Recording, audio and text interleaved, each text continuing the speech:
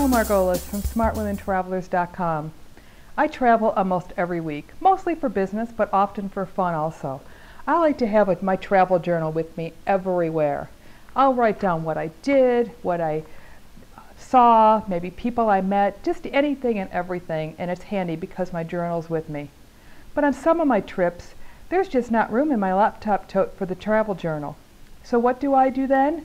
Well, I still want to take down all my notes. So then I pick up a couple of postcards from wherever I'm visiting. I'll make my notes on the back of these, date them, and then when I'm back at home, I just slip them right into my journal. Great way to keep the weight down and still be able to take down what I want to write about. Speaking of travel journals, there is a brand new travel journal out by Barbara Wirth, W-I-R-T-H. Check out travellegacy.net. Really want to check out one of these travel journals. They look really nice and portable.